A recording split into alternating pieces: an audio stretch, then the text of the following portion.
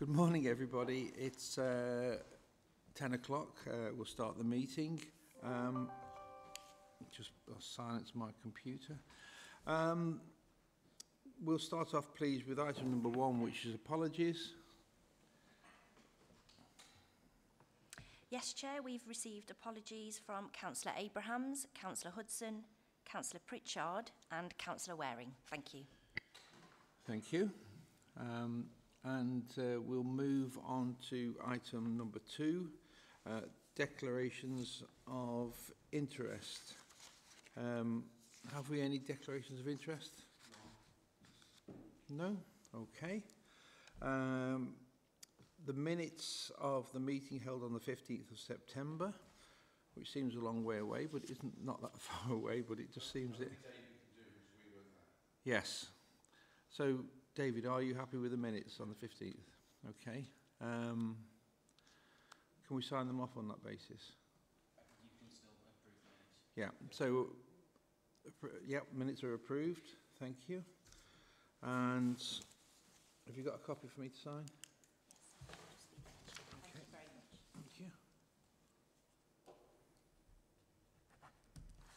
Thank you. And we'll move straight into the agenda. Item number 4, Wildlife and Countryside Act 1981, and this is the proposed addition footpath from Beacon Farm to Lower House Farm in Hopton and Coton. And would you like to give the presentation, please? That was Hannah, is it? Yeah, thank you. Yes, thank you. Thank you, Chair, members. So this is an application for the addition of a public footpath between Public Footpath 6 and Wilmore Hill Lane by Lower House Farm in the parish of Hopton and Coton. A copy of the line of the route can be seen at Appendix B, and it's marked A to B and C to D. So the application was submitted based on historical evidence. In support of the application was a Rights of Way Act 1932 Industry Estate document and a stopping up order dated 1959. Officers also obtained a relevant parish survey card. So if I deal with the evidence to begin with. So the Rights of Way Act 1932 register for the industry estate is a document that outlines all the routes within a specific area. In this case, industry that were considered to be public rights of way. Accompanying this document was a map showing the routes that were considered to be public as stated in the document, and this was deposited under the Rights of Way Act 1932. The map showing the industry estate shows a route running along the same line as the alleged route with the annotation FP next to it. The route is numbered 15. The register refers to Route 15 as from road also southwest of Beacon Farm, past Old Quarries to Lower House Farm, Hopton Industry Estate. So this description matches up with the route on the map and the alleged route. There is nothing in the description that specifically states that this route was classed as a footpath, but when the register is viewed in conjunction with the map, the annotation of FP depicted alongside the route is supportive evidence that the route was considered to be a footpath. When considering the stopping up order, stopping up orders are legal documents that deal with the extinguishment of highways. If all the correct procedures and provisions have been followed, then a stopping up order is evidentially conclusive regarding the existence of a public right of way. So particularly in the absence of any other contrary evidence, such as a further legal order, due to the fact that it is a legal document. So this particular order was made pursuant to the requisitioned Land and War Works Act 1948. 3 footpaths are mentioned in the order as being stopped up. The route relating to the alleged route is referred to as Route 3 in Part 1 of the schedule of the order. The route numbered 3 forms the southern section of the alleged route, specifically marked C to D at Appendix B. So therefore, the document shows that the southern section of the alleged route, points C to D, was legally stopped up and extinguished as a result of the Second World War. The difficulty with this document is it only deals with the southern section of the route. It does not refer to the remainder of the route, that being points A to B. So as the entirety of the route is not referred to as being extinguished, it is assumed that the remainder of the route, points A to B, did continue to exist, although the route would no longer connect to another public highway to the south, and therefore essentially would become a cul-de-sac route. The Requisitioned Land and War Works Act of 1945 provided for orders to be made for the permanent stopping up or diversion of highways which had been temporarily stopped up or diverted during the Second World War. It can be argued that this order deals authoritatively with the previous status of the right-of-way in question, thereby it existed as a public footpath. In relation to the parish survey card, this also depicts a route running along the same line as the alleged route, and the route is numbered 13. The card refers to Route 13 as a footpath. The map accompanying the card shows the alleged route and the southern section, again marked C to D, recorded as closed. The statement accompanying the draft definitive map refers to the southern section of the route being temporarily closed under defence regulations. When the draft map and statement were being prepared, it was originally considered that the closure of the southern section of the route, points C to D, was only of a temporary nature, and therefore it should be added in its entirety to connect with public footpath 6 just south of Beacon Farm. However, the subsequent stopping up order dated 1959 did extinguish the southern section of the alleged route, having legal effect. That meant although the stopping up may originally have been of a temporary nature, it was determined that public use of the route had been continuously prevented, and therefore it was necessary to permanently stop up that section of the path. Although there is no evidence that the remainder of the route, points A to B, ceased to legally exist, the route was not added onto the definitive map and statement of public rights of way, possibly because this would have resulted in the route being a cul-de-sac, as the route no longer connected to a public highway to the south. It is unclear as to why only part of the route was included in the stopping up order and not the entirety of the route. So there is a prima facie assumption that a public right-of-way should connect from one public highway to another public highway. There is also the maxim, once a highway, always a highway. The fact that the route is referred to in the 1959 stopping up order is strong evidence of the understanding that the route existed as a public footpath. As the entirety of the route was not extinguished, there is an argument that the remainder of the route, points A to B, still exists as a public footpath in the absence of any further legal events. However, the route would now be a cul-de-sac as it no longer connects to a public highway to the south. So as detailed in the report, there are several examples of case law that deal with the issue of cul-de-sac routes. The case law supports the contention that a cul-de-sac can be a public highway and that a public right-of-way does not need to connect to another public highway.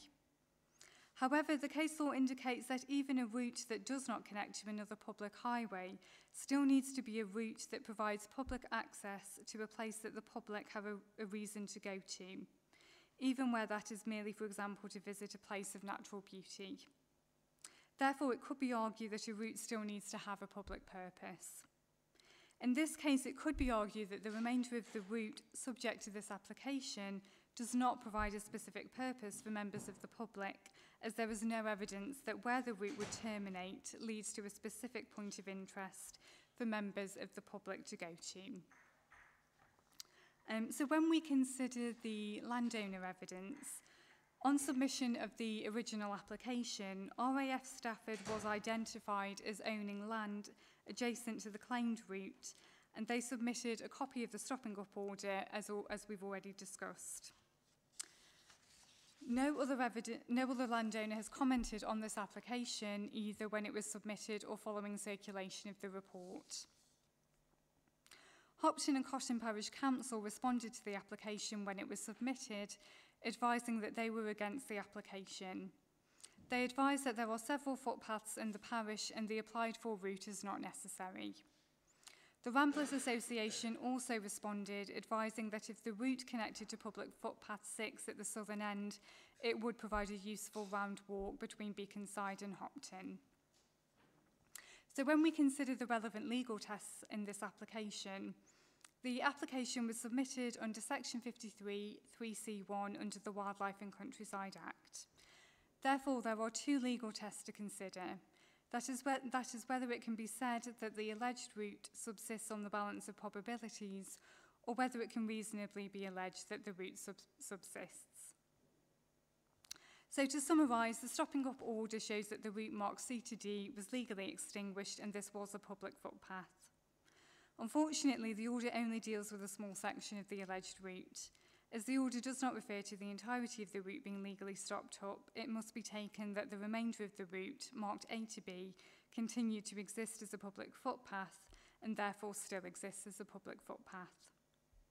Therefore, if the route marked A to B is found to legally exist, the route is a cul-de-sac route in that it does not connect to a public highway to the south. Case law supports that a cul-de-sac route can exist as a public highway and right-of-way, although the case law points to the route should still lead to a definitive place or point that the public would have a purpose to go to, although the route does not need to specifically lead to a public place. In this case, there was nothing clear from the evidence that the route would specifically lead to a place that the public would have a purpose to frequent. However, in light of the case law and the historical documents, there is evidence of the route's existence marked from A to B as a public footpath, but not for the section of route marked C to D. Therefore, it is officers' opinion that an order should not be made in relation to the section of route marked C to D, but in relation to the section marked A to B, there is evidence that a public right-of-way with the status of a footpath subsists, and therefore an order should be made to add the section of route from A to B with a recommended width of 1.5 metres. Thank you, and I'm happy to take any questions. Thank you very much for that. Slightly convoluted situation we have here. I presume that the communication with RAF Stafford is now a communication with signals, because the RAF have only got a small input at Stafford now. Members, we have a recommendation in front of us. Paul? Hannah, thank you for the report. I think we've got to go with officer recommendation on this one. A to B is made out as a public footpath. C to D, because of stopping up order 59, isn't. A to B as well, even though it's a cul-de-sac route. The two High Court decisions give evidence that even though it doesn't go from a highway to highway, it can still be a route. So I believe that under 51.3C1, we have to put it on the definitive map, and I'll propose that. Thank you, David. So we've got a proposer and a seconder. All in favour? Unanimous. Okay, thank you so much for that, Hannah. And we'll move on to item number 5, Wildlife Countryside Act 1981. And this is the application for an upgrade BF 20 Betley Parish to a bridleway. Who's taking this? I am, Chair. Oh, thank you. Would you like to start? Yes. Good morning, Chair and members. This is the application for an upgrade from a public footpath, which is currently Betley 20, to a public bridleway for a route leading from the main road through Betley, along Common Lane to the county boundary with Cheshire. The application was made by Mrs Wensley Naylon on behalf of the North Staffordshire Bridleways Association, and the route is marked A to B on the plan at Appendix B of the report. In support of the application, Mrs Naylon included 12 user evidence forms. These are discussed within the report, but in summary, user 13 did not use the route, and user 9, although initially claimed to have used it, in a subsequent letter advised that he had not ridden the path himself and observed the lane being used by occasional horse riders. User 1 did not give any years of use. User 11 used it once or twice a year on horseback between 1948 to 1954. 9 users used the route from anything from 4 years up to 20 years over a period spanning 1972 to 1991, when the application for the upgrade to Bridleway was submitted to the Council. Following the receipt of the application and its supporting user evidence forms, an initial consultation was instigated. This resulted in correspondence from the statutory consultees and organisations with interests within the route. The Ramblers Association had no evidence to offer, and the Peak and Northern Footpath Society had no objection to the footpath being upgraded to a bridleway.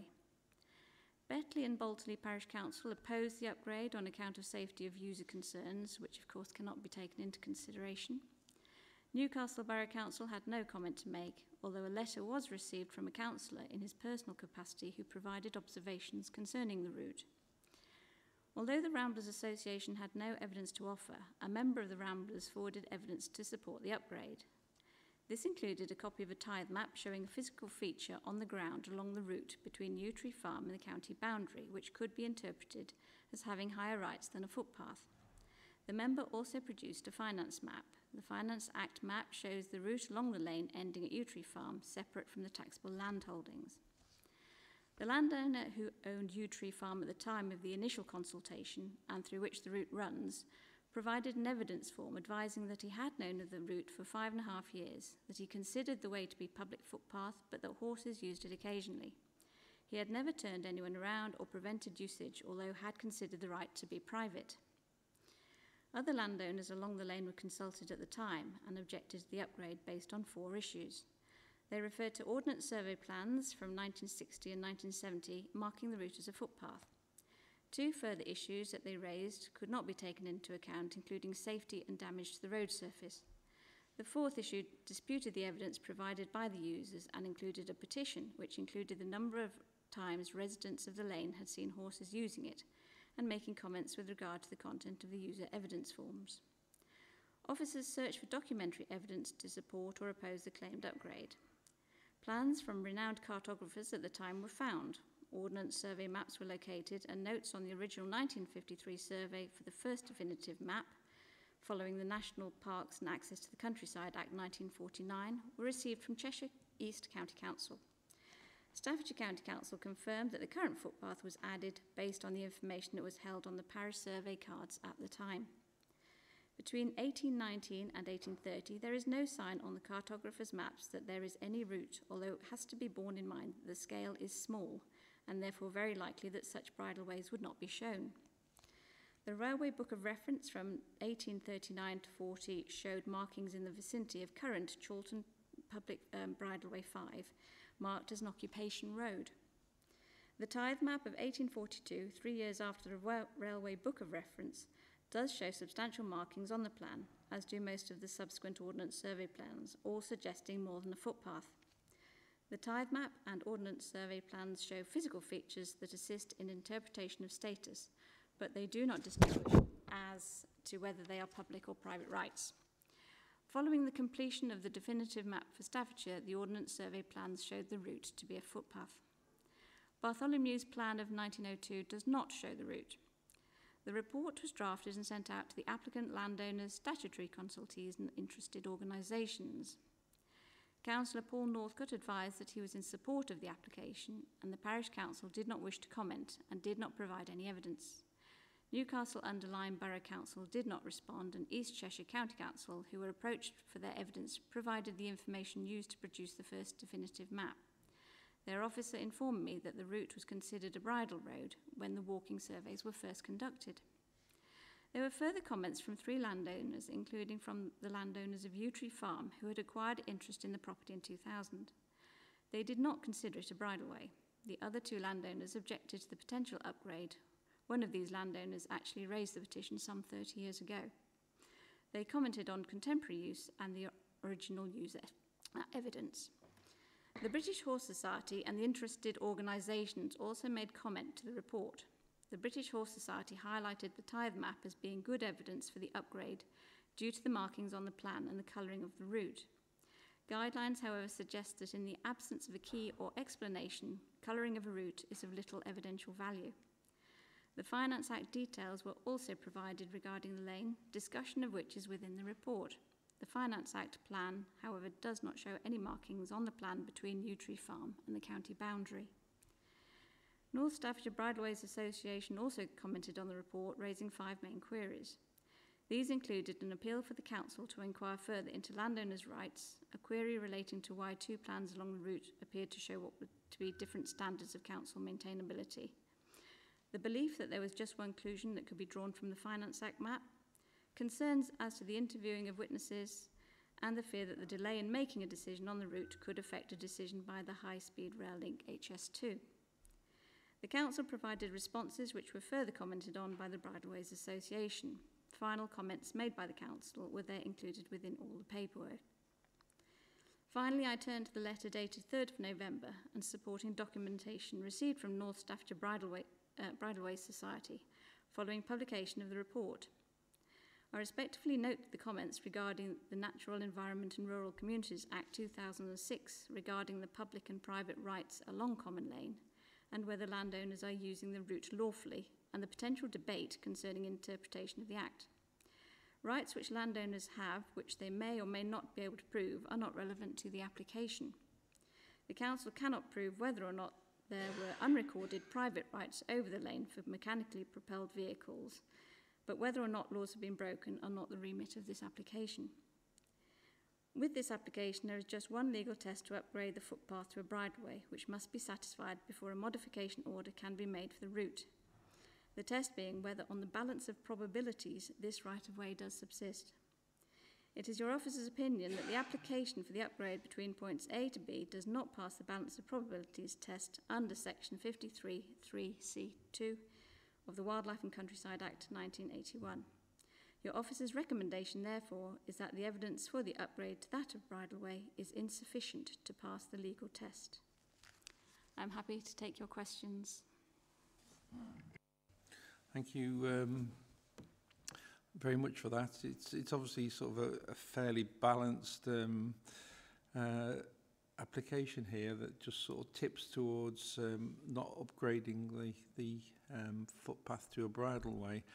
And just to clarify, there's no application for a boat or anything strange like that. It's just that this application is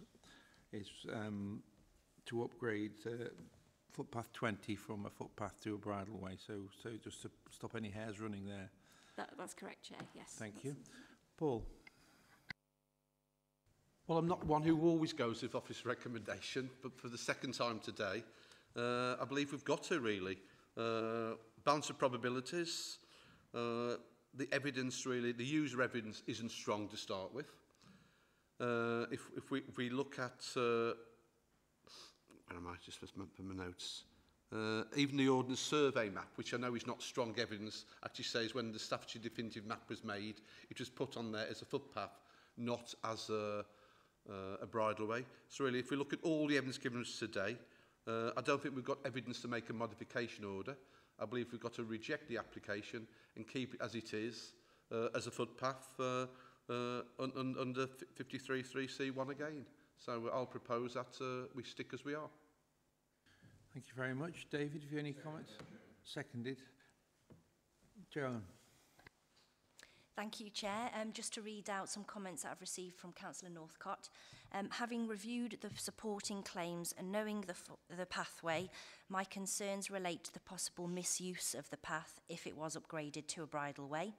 This would open the potential access to be used by motor-assisted vehicles. In turn, it could then pose a safety issue for other users, and of course the issue of erosion and damage through usage would need to be addressed. In conclusion, I'm inclined to agree with the recommendations from officers. Thank you.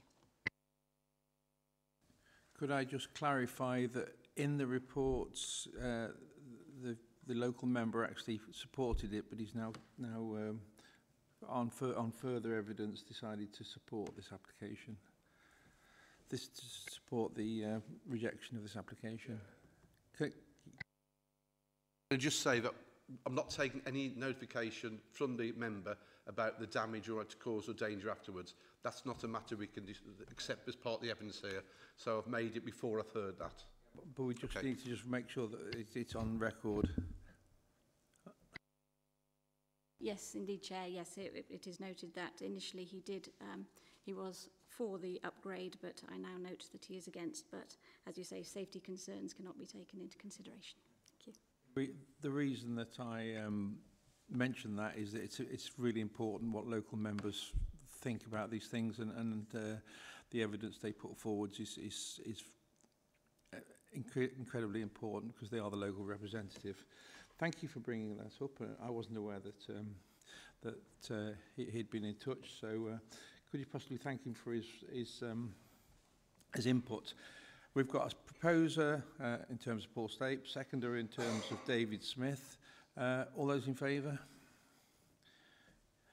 Unanimous, so we'll follow the officer's recommendation on that one. Thank you for your report. And there's no exclusions of the public, so we will close this meeting at 10:25, I think it is there. Okay. Thank you all very much. Thank you for your time, and thank you for members' time.